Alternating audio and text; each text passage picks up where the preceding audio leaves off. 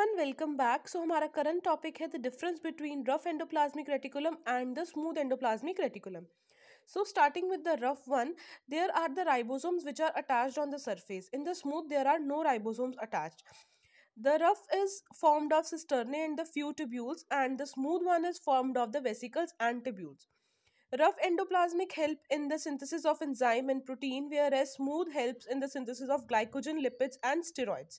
The rough endoplasmic helps in the formation of lysosomes, whereas the smooth one helps to produce the spherosomes. Okay, so the rough one is internal and connected with the nuclear envelope, whereas the smooth is peripheral and connected to the plasma lemma, right? And the rough endoplasmic is developed from the nuclear envelope, whereas the smooth endoplasmic reticulum, it is developed from the rough one only. All right, guys, take care and bye bye.